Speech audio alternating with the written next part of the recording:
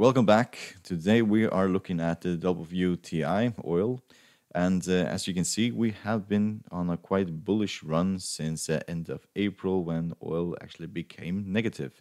Today, oil is around the $41 per barrel, and we're running in quite a lot of resistance at the moment. However, I anticipate oil to go reach the 50% Fibonacci retracement level before we start going down again. Um, there's no reason for oil to increase this rapidly in this period. Air travel is still down. Production is still down around the world. The world is technically in a recession at the moment, and probably the reason why we're going up at this moment is because economies are opening again. There's quite a lot of speculation, and but reality is that we are not going back anytime soon to the same levels as prior to the coronavirus.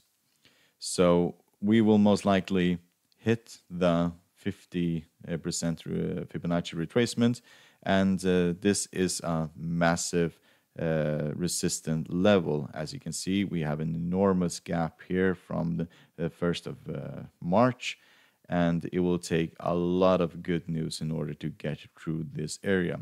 So when we combine both the 50% Fibonacci with this gap here, it would make sense that we would hit massive resistance and we'll start going down again. So the question is whether or not we will have the same event as in April where oil becomes negative.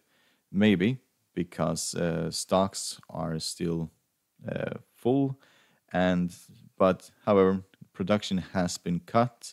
There is some economic activity at the moment, but we will most likely go underneath the 50 moving average.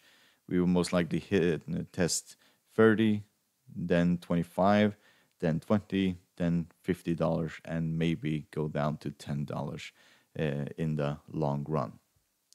Thank you very much.